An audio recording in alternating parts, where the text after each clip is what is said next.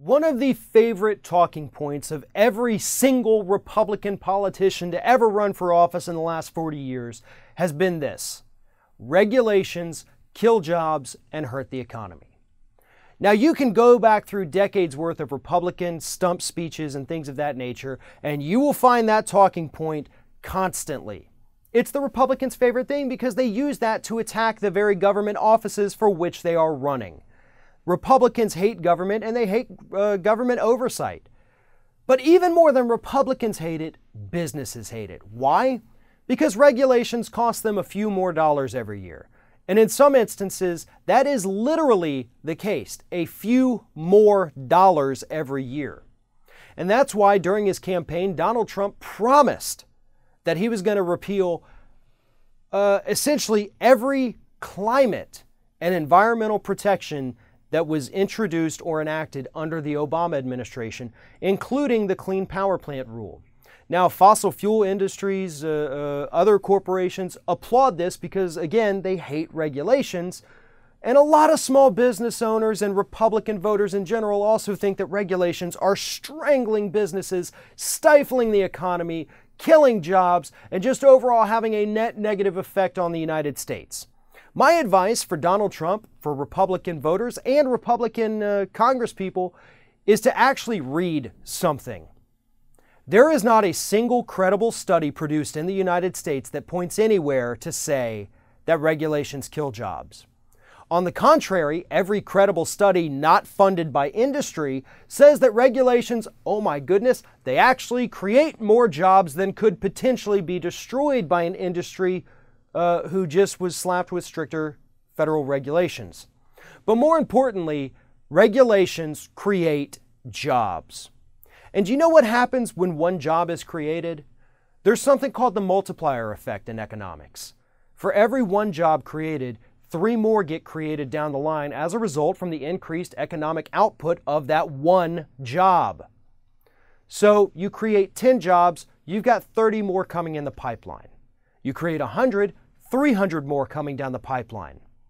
That's what trickle-up economics does. It works. It's been proven. Study after study shows it. So if Donald Trump is serious about coming in, repealing the Clean Power Rule, repealing other environmental regulations, he is going to cost this country hundreds of thousands of jobs. And that is actually coming from a new report on thehill.com. Donald Trump's anti-regulatory agenda, the Republican anti-regulatory agenda, is actually going to cost this country hundreds of thousands of jobs. So what does that mean? Obviously reduced economic revenue, but let's put it in even more specific terms. According to estimates, if Donald Trump were to repeal all of the environmental regulations that he wants to repeal, it would result in economic losses in the United States over the next decade of $800 billion. We're talking about $800 billion with a B dollars worth of lost economic income just from repealing environmental regulations. So you spend $80 billion, you get $800 billion back. I'd say that's a pretty good investment, right? Whatever you're spending, you're getting 10 times more back. But don't tell that to Republicans because they don't even want to spend that first initial investment, regardless of the yield. Because here's the thing about corporate CEOs today. The average tenure of a corporate CEO is between 3 and 5 years. Back at the beginning of the 1980s, the average tenure of a CEO was between 15 and 20 years. So they actually cared about the company's long-term future, not just how much money they can make in the next year or two. And that's another thing that has helped to kind of change the business mindset about regulations and spending that money today to make it back in a few other days. They're not willing to do that anymore because they have to make as much money possible in as short a time as possible and then take the money and run to another industry. Donald Trump understands that because he was a businessman.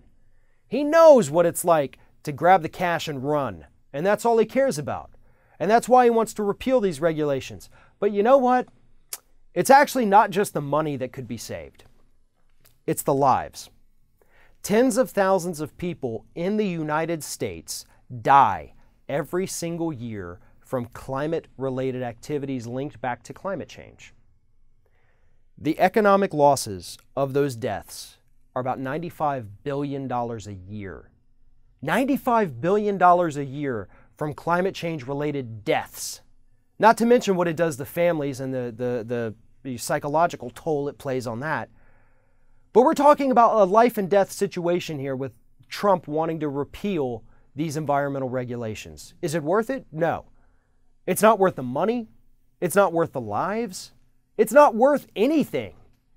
And any average American citizen out there watching this video, unless you're a CEO of a massive company, which I don't consider you an average citizen at that point, you should be against this.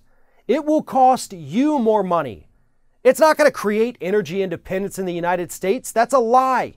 We could have energy independence in the United States today if we didn't ship most of it overseas or stockpile it for later use, or if we utilize the full potential of renewable energy sources in the United States.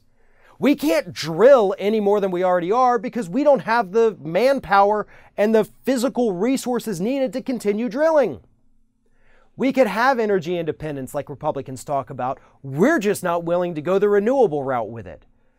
There are jobs to be created with the federal regulatory agencies, well-paying jobs, I might add. Well-paying jobs that offer a lot of training. Even if you have no idea what you're doing, they'll get you up to speed. And then we have the ripple multiplier effect from that.